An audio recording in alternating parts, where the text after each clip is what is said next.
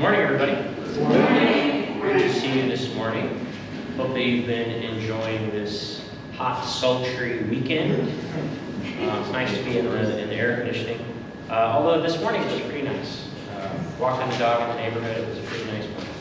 So before we begin, a couple of announcements. You can see that we have a whole amazing load of school supplies, backpacks, all of the stuff that goes inside the backpacks.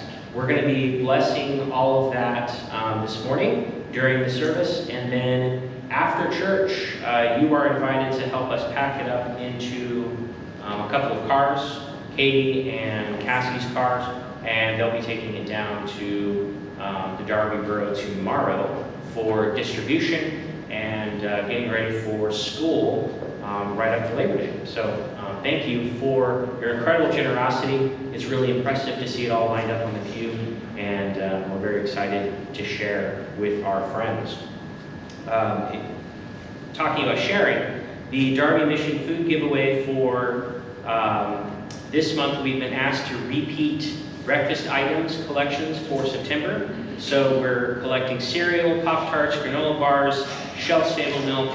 You all know the drill by now. And the deadline there is September the 19th. So we have a few weeks for that. Katie wants me to tell you that we are still accepting submissions for the September newsletter until 6 p.m. tomorrow. So if you have something you want to, a restaurant review, something going on with ministry that you're involved in church or outside of church, something that you're excited about, it doesn't have to be long. And Katie is a merciless editor, so spelling mistakes, I'm personal experience here. So anyway, no, she's very kind.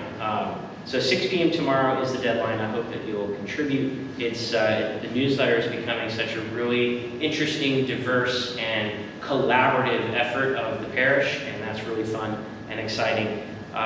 We will be, if you'd like to come, and another opportunity for collaboration is folding it and mailing it, or putting it in envelopes and stamping and all of that. That'll be this Wednesday at the Memorial Room, in the Memorial Room at 12:30. So if you'd like to come and help with that, that's always fun. The daycare has to ask the people in there to keep quiet because the kids are trying to take a nap and everyone's giggling and having a good time. So that's a good time.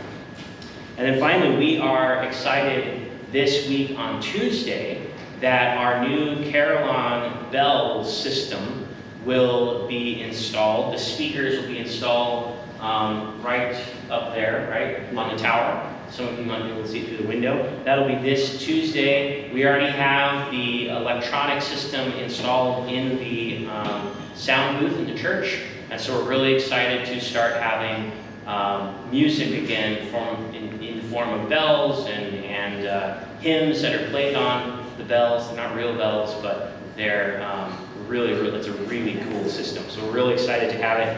We are going to invite the neighborhood, all the people who hear the bells. Yes? I just want to point out that this is the third attempt. Third time is the charm. That's right. It was supposed to have been done in June, and then in July, and now we're in August. We'll see. I feel good about this. We keep continuing having the wrong equipment to install because you have to have a lift to go up there. But we are going to be inviting the whole neighborhood to submit some of their favorite hymns or tunes that they would like the bells to play, because it really is a neighborhood thing. I have people stop me and ask why the bells haven't been playing.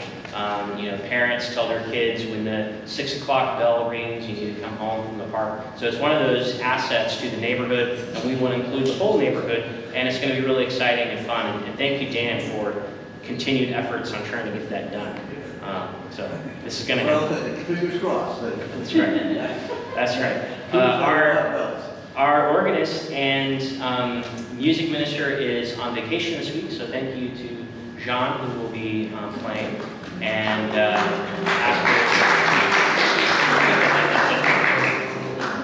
after that prelude of chopsticks, our service will begin.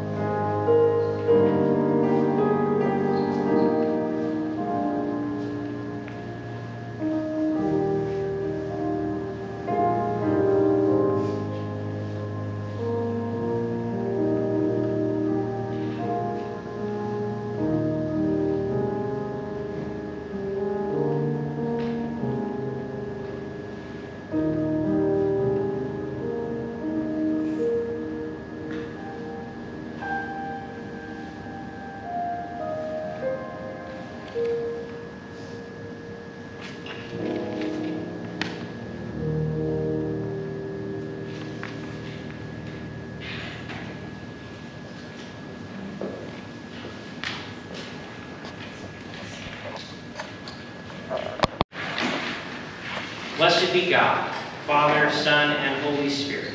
And blessed be God's reign, now and forever. Amen.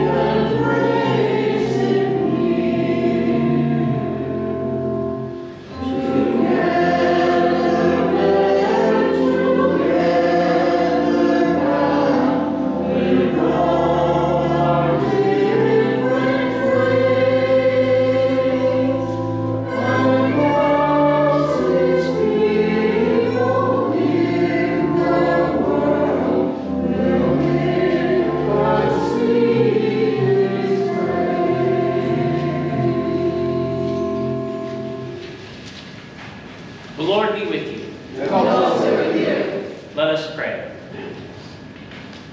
Grant, O merciful God, that your church, being gathered together in unity by your Holy Spirit, may show forth your power among all peoples, to the glory of your name.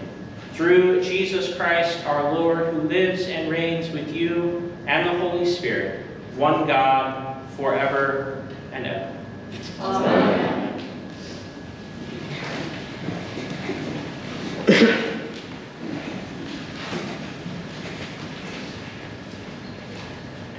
reading from the book of Isaiah. Listen to me, you that pursue righteousness, you that seek the Lord. Look to the rock from which you were hewn, and to the quarry from which you were dug. Look to Abraham your father, and to Sarah who bore you. For he was but one when I called him, but I blessed him and made him many. For the Lord will comfort Zion. He will comfort all her waste places, and will make her wilderness like Eden, her desert like the garden of the Lord. Joy and gladness will be found in her, thanksgiving and the voice of song.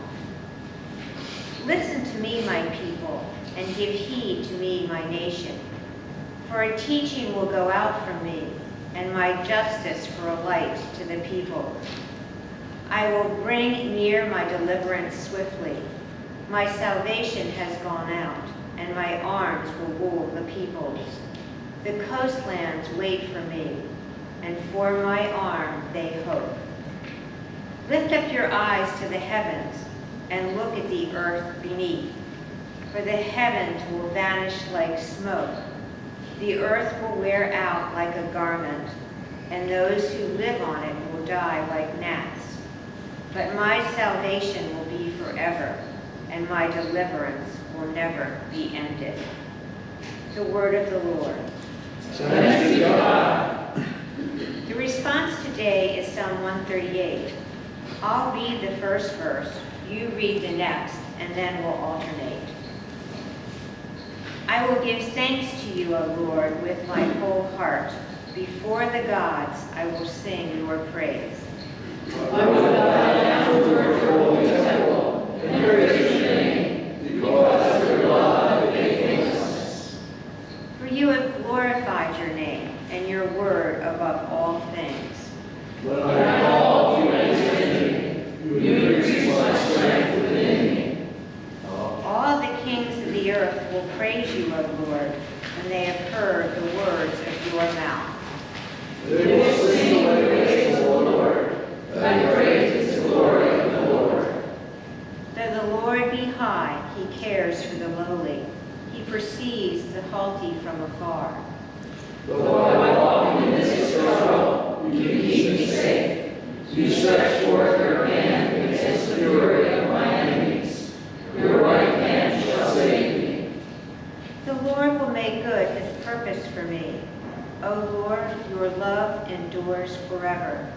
Do not abandon the works of your hand.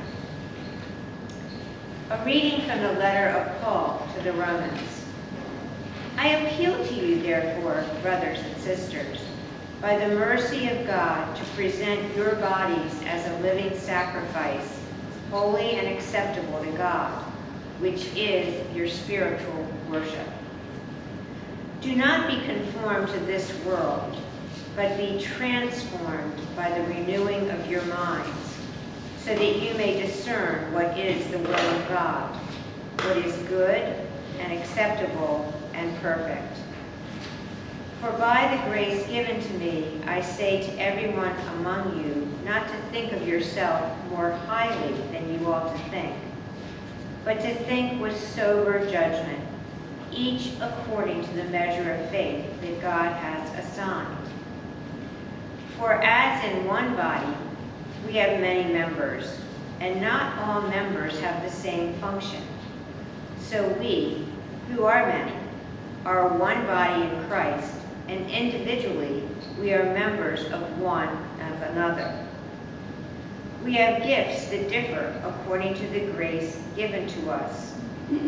Prophecy in proportion to faith, ministry in ministering, the teacher in teaching, the exhorter in exhortation, the giver in generosity, the leader in diligence, the compassionate in cheerfulness.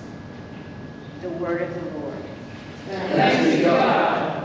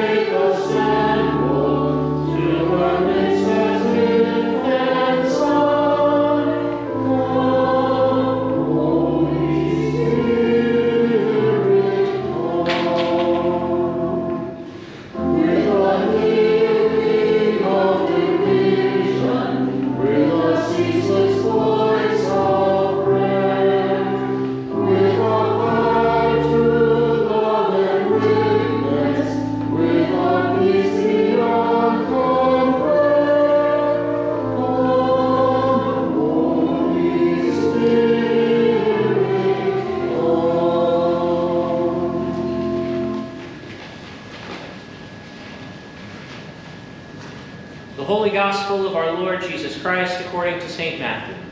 Glory to you, Lord Christ. Now, when Jesus came into the district of Caesarea Philippi, he asked his disciples, "Who do people say that the Son of Man is?" And they said, "Some say John the Baptist, but others Elijah, and still others Jeremiah or one of the prophets." He said to them, "But who do you say that I am?"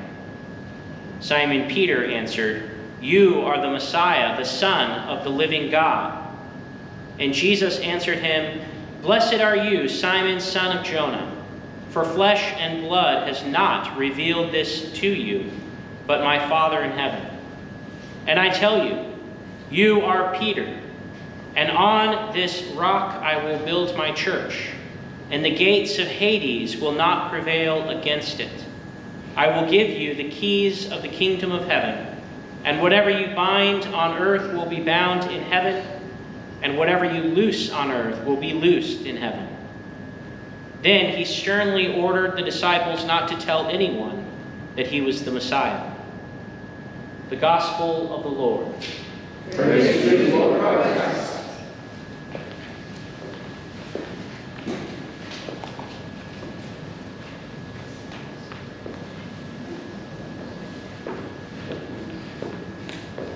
I speak to you in the name of God, Father, Son, and Holy Spirit. Amen.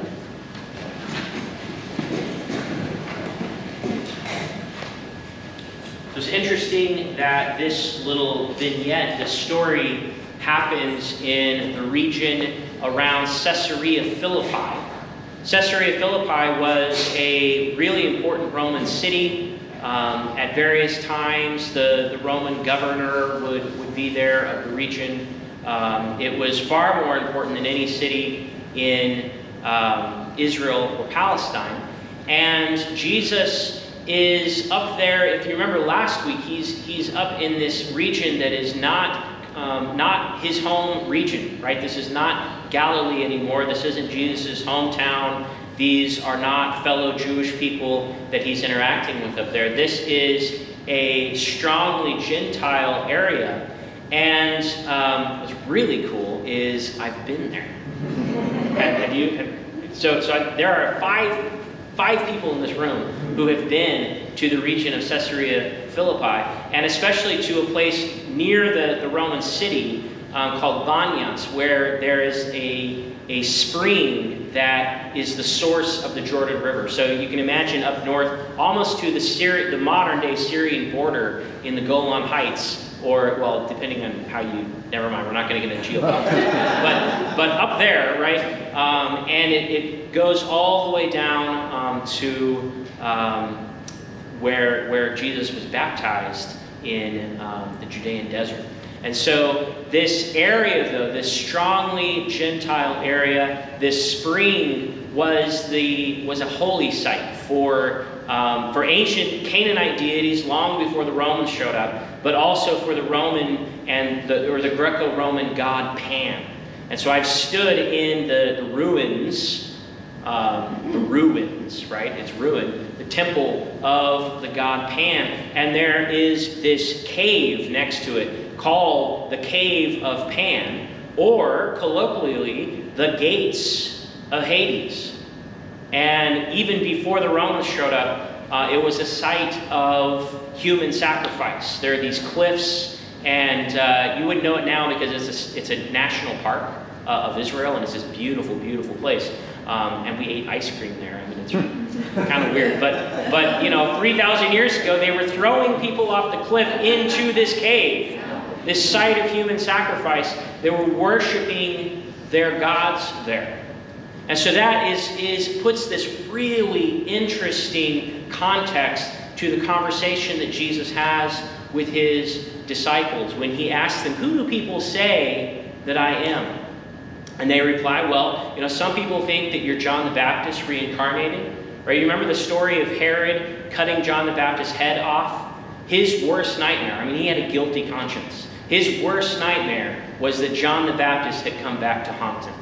And he thought that Jesus might be this sort of reincarnation of John the Baptist. Other people thought he might be the reincarnation of Elijah. Other people think that he's a great prophet. I mean, you hear the same thing from people today. Well, Jesus was this wonderful example, this wonderful prophet, right? And so the disciples sort of list all of these things that people are saying about Jesus. People are talking about Jesus. But then Jesus, and you can imagine in the context of the cave of Pan, this place of human sacrifice, you can imagine Jesus looking into the eyes of his disciples and saying, "But who do you say that I am?" And immediately Peter says, "You are the Messiah. You are the Son of the living God." What an extraordinary confession of faith by Peter. And so Jesus says, "Blessed are you, Peter, upon this rock," right? Peter comes from the word Petros, rock. He says, "Upon this rock I will build my church, and the gates of hell, the gates of Hades, will not prevail against it." Now, fast forward 2,000 years, and this church that Jesus talks about has grown and expanded throughout the world, and we've built buildings in almost every city, in almost every village. There are very few places in the world where Christianity is not at least heard of, right? And at the same time, we've made institutions. We've founded endowments. We've built very good buildings. And trust me, I'm very thankful for our beautiful building. Very grateful for our endowment. I'm looking at you, Matt. You've done a great job. And I'm grateful for a paycheck, right? But humans and our society, we are at a time when we are very suspicious of institutions. And so people can look at the institutional nature of the church. People can look at the great harm that people have done and that institutions have done in the name of Jesus. And it's easy to just write that off. It's easy, even me, to be suspicious of this institution and of the great harm that broken people do. Right? Broken people hurt other people. Hurt people hurt other people. And so it's easy to write this off, this statement, this grandiose statement that Jesus is making about the church, that the gates of hell will not prevail against it. It kind of seems like the gates of hell have in some days, right? And it's easy to write off this sort of grandiose power that Jesus seems to give to his disciples. But we need to remember that the church is not a human institution. And the human institutions that have been built around the church, they can be good, they can do a lot of harm, they can be sort of neutral, but they aren't the same thing as the church. The church is a gathering of people who have become a community because they recognize that Jesus is the chosen one of God, that Jesus has come to the world to heal everything that needs healing, to bind up the brokenhearted, that Jesus is the one that is renewing all of creation. And that community, a community that's not founded on how good we are, it's not founded on how the good things we can do or the beautiful buildings that we can make, but a community that is founded on faith in Jesus. That is the church. And nothing can stand against the power of people who trust in Jesus. So I've been to Caesarea Philippi. This past week, I was in a place much closer to home. I had the opportunity to go down to the neighborhood of Kensington and spend some time walking around. And of course, you know Kensington, the epicenter of the opioid crisis in this country, the capital city of drugs in our country. And you know, it's in the city of Philadelphia, in this region, it is the epicenter of gun violence in our area. So I was walking around there. There's a group of people, a group of Christians, you might call them a church, who 25 years ago decided to move into Kensington, and they reclaimed a bunch of abandoned, condemned houses and have spent the last 25 years rebuilding them and planting gardens. And so you're walking down Kensington Avenue, and you take a right, and you go down the block, and all of a sudden, you're in this most beautiful, peaceful, wonderful place that these people have been working on for 25 years. And we're getting this tour, and right there on Kensington Avenue, Kensington Avenue and 8th Street, there's this big, imposing, like late 19th century bank building. You know, you can imagine the marble columns and this huge building, and it's right there, kind of as a testament to more prosperous times in Kensington. And it's now what's called the Esperanza Health Center. It's a Christian organization that provides free health care to people. And the guy who was with us, the guy who has spent the last 25 years living in the neighborhood, he was talking about how in the early days they would bring food down and they would be feeding people in front of this bank when it was a bank, right? 25 years ago, it was this big bank. And they'd be feeding people on the sidewalk, people who have drug addictions, people who are homeless. And the bank was constantly calling the police on them. The bank was constantly harassing them. Security guards were out there telling them they had to leave and getting people out from in front of their building. And the man, his name is Shane, who was telling the story, he said, the bank folded a few years ago, but we're still here. The gates of hell cannot prevail against the church. And the thing is, it's not about what those people did. It's not about how great they are, how courageous they are, how they spend all their time there. It is about what drives them to do that. The confession that Jesus is the chosen one of God. The confession that Jesus is the one who, when we trust in him, when we give him whatever we have, our lives as a living sacrifice, as Paul says, when we give what we have to Jesus, Jesus transforms us. Jesus transforms our gifts, and nothing, absolutely nothing, can stand against the power of that transformation. It's like the Eucharist, when we offer that bread and we break that bread and then we share it with each other. It's that brokenness that God can use to make something whole. And so when we offer our lives, even as broken as we are, to God, be assured, believe, trust that God is able to transform that, just as God is transforming every inch of this world. And the gates of hell will not prevail against us. Amen. Amen.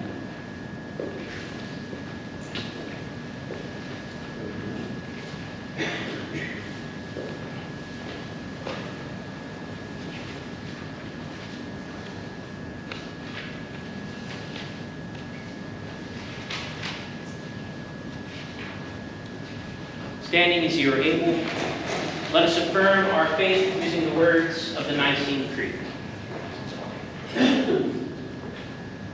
We believe in one God, the Father Almighty, the maker of heaven and earth, of all that is seen and unseen.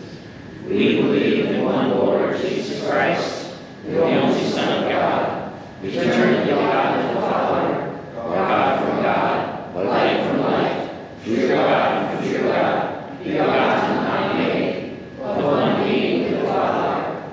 Through him all things were made. For us and for our salvation,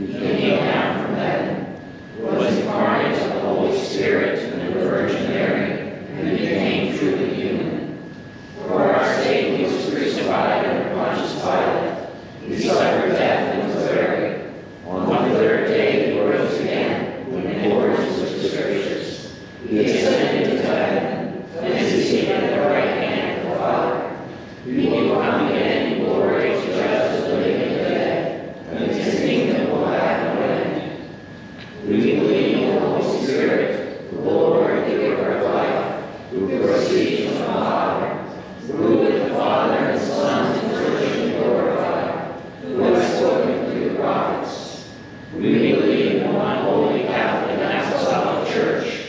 We acknowledge one baptism for the forgiveness of sins. We look for the resurrection of the dead and the life of the world to come. Amen.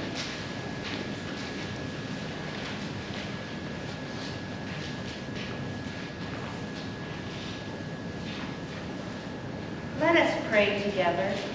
When I say, Lord, in your mercy, you say, hear our prayer. God, we pray for our family, friends, pets, and others who are part of our lives. We pray that you protect them and bless them with joy and peace. Lord, in your mercy, hear our prayer. God, we pray for our neighborhoods and communities and all people who make them up, especially those who serve to make our common life better. Doctors and nurses, first responders, maintenance workers, cleaners, and many others. Bless them with joy and safety in their work, and help them and us to make our communities stronger and kinder. Lord, in your mercy, hear our prayer. God, we pray for the leaders of our townships, our state, our country, and world.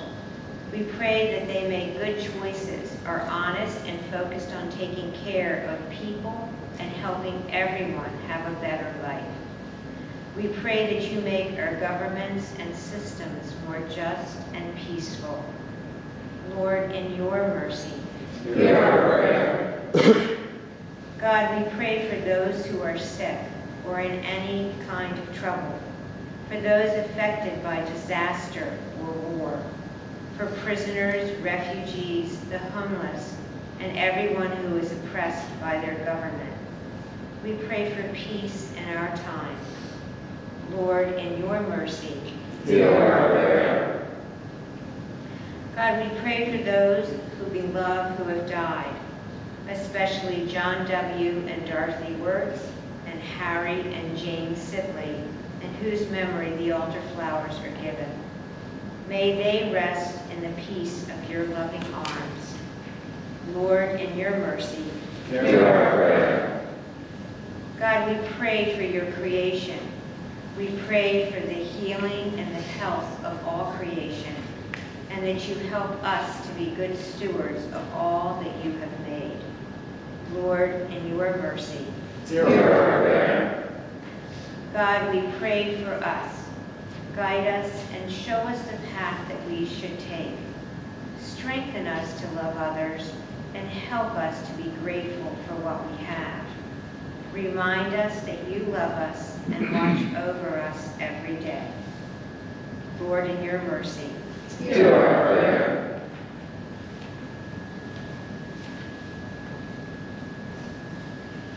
Heavenly Father, you have promised to hear what we ask in the name of your Son.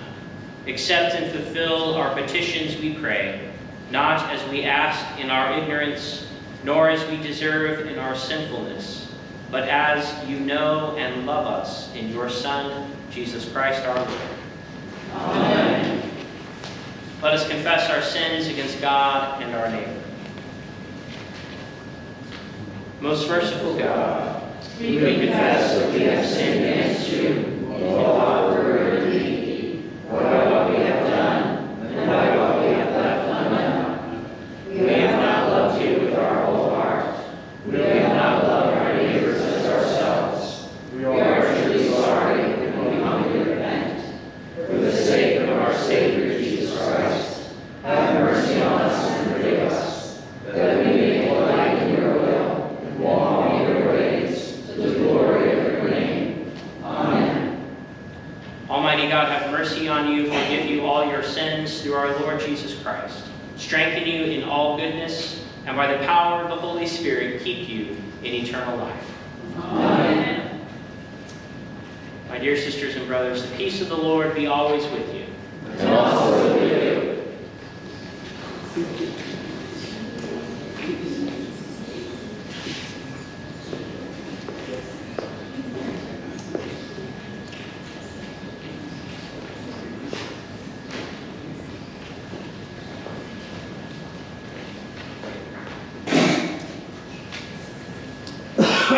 this time we are going to bless the backpacks and the school supplies that we have collected for the students of Linwood Elementary School. And so you can find the blessing in your service leaflet. Our help is in the name of the Lord. The maker of heaven and earth. The Lord be with you. And also with you. Let us pray. Almighty and gracious God, you have brought us to this new school year. We thank you for this season. We thank you for schools to attend, for challenges to awake our minds. We thank you for principals, for school staff members, for teachers, coaches, and friends. We pray for strength to persevere and wisdom to learn. When we are stressed and overwhelmed, remind us that we can come to you with our burdens and find rest. We pray that you help us to honor you in all situations that we will encounter this school year, and help us to love others as ourselves. Help us especially to look out and care for those who are vulnerable, mistreated, and afraid. We pray for protection upon all students, teachers, and staff. We pray especially for the students, faculty, and staff of the schools that those who are gathered here are associated with. Feel free to name them. Black Rock Elementary, and Linwood.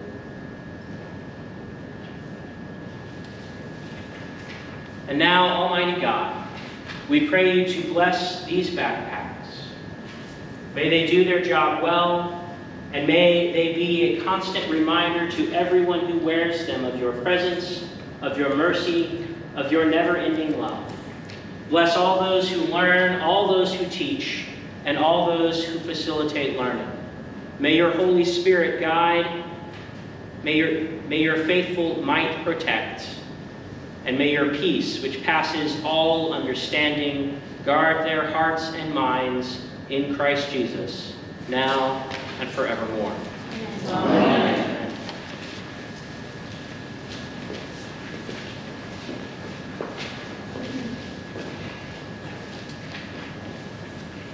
Walk in love as Christ loved us and gave himself for us, an offering and sacrifice to God.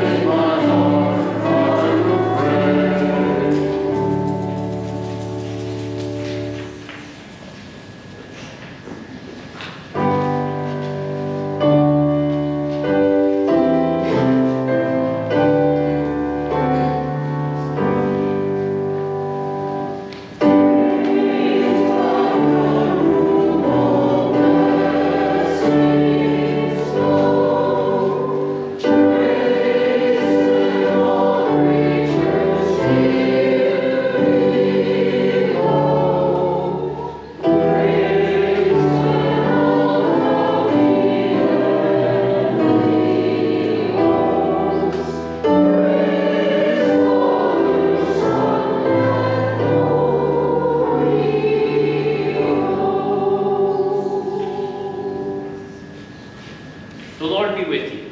And also with you. Lift up your hearts. We lift them to the Lord. Let us give thanks to the Lord our God. It is right to give our thanks and praise. It is right and a good and joyful thing, always and everywhere, to give thanks to you, Almighty God, Creator of heaven and earth. For you are the source of light and life. You made us in your image and called us to new life in Jesus Christ our Lord. Therefore we praise you, joining our voices with angels and archangels and with all the company of heaven, who forever sing this hymn to proclaim the glory of your name.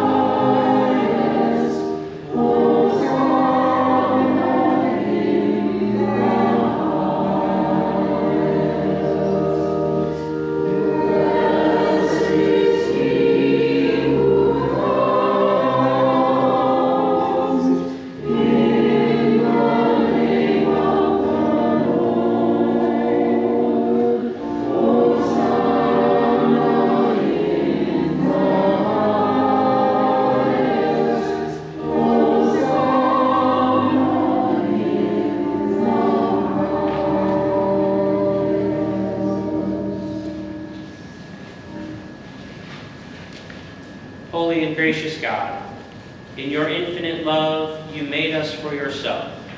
And when we had fallen into sin and become subject to evil and death, you, in your mercy, sent Jesus Christ, your only and eternal Son, to share our human nature, to live and die as one of us, to reconcile us to you, the God and Maker of all. Jesus stretched out his arms upon the cross and offered himself in obedience to your will, a perfect sacrifice for the whole world. On the night he was handed over to suffering and death, our Savior Jesus Christ took bread. And when he had given thanks to you, he broke it and gave it to his disciples and said, "Take, eat. This is my body, which is given for you. Do this for the remembrance of me."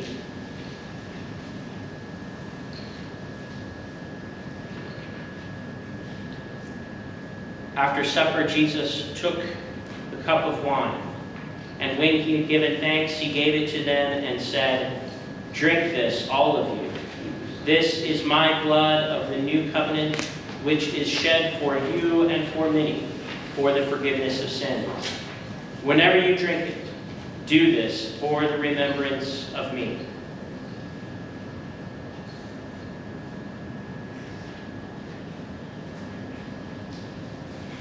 Therefore we proclaim the mystery of faith. Christ has died, Christ is risen, Christ will come again. We celebrate the memorial of our redemption, Almighty God, in this sacrifice of praise and thanksgiving.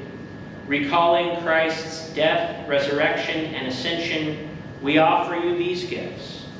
Sanctify them by your Holy Spirit, to be for your people the body and blood of your Son, the holy food and drink of new and unending life in Christ. Sanctify us also, that we may faithfully receive this holy sacrament and serve you in unity, constancy, and peace. And at the last day, bring us with all your saints into the joy of your eternal kingdom. All this we ask through Jesus Christ, our Savior. by Christ, and with Christ, and in Christ, in the unity of the Holy Spirit, all honor and glory is yours, Almighty Father, now and forever. Amen.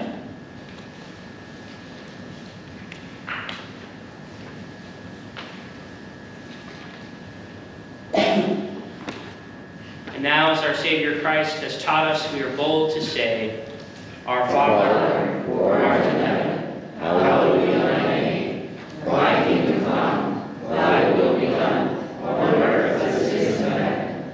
Give us this day our daily bread, and forgive us our trespasses, as we forgive those who trespass against us. And lead us not into temptation, but deliver us from evil. For thine is the kingdom, the power, and the glory, forever and ever. Amen.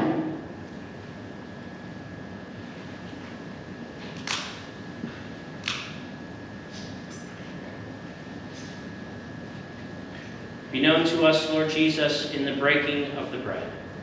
Be known to us, Lord Jesus, in the breaking of the bread.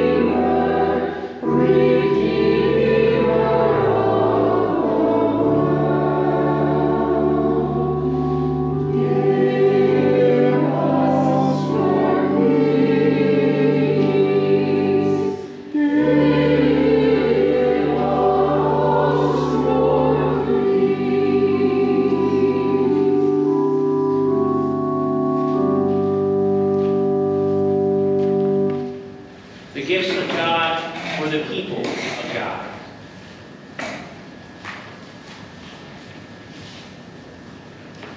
Body of Christ, the bread of life.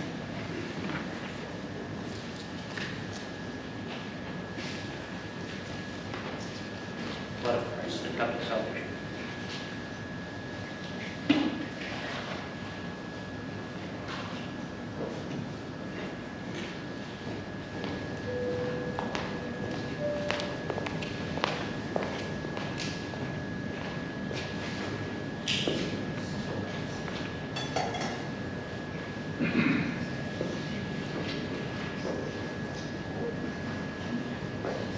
Let us pray.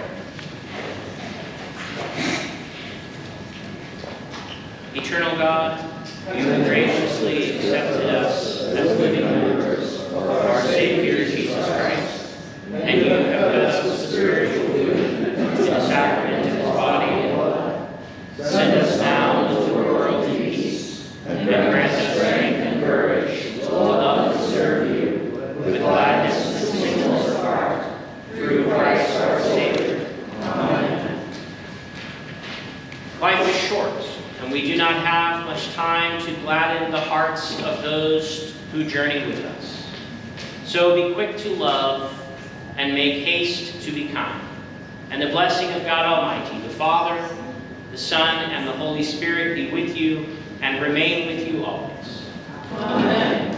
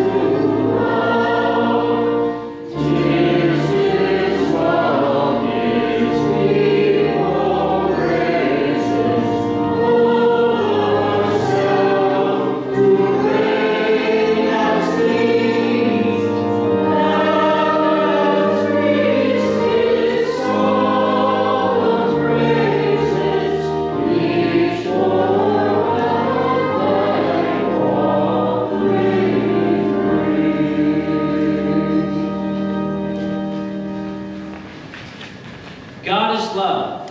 Jesus teaches us to love. Jesus will never leave us or forsake us. Nothing can separate us from the love of God. Let us go forth, rejoicing in the power of God's Spirit. Thanks be to God.